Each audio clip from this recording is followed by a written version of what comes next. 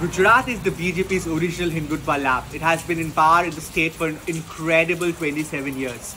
But how does the state, so obsessed with business, or as the Gujaratis would call it dhandho, reconcile its emotional support for Hindutva with the many economic setbacks the country has suffered in the last couple of years? Over the next 2 months, I'll travel across the state of Gujarat to try and answer that question. Last month, I went to Southern Saurashtra. Now I'm headed to Surat and Central Gujarat to try and very closely look at how the political economy of Gujarat will influence voters' choices in the upcoming elections. But traveling and reporting is not cheap. Please contribute to Scroll's ground reporting fund on this link here to help support our work.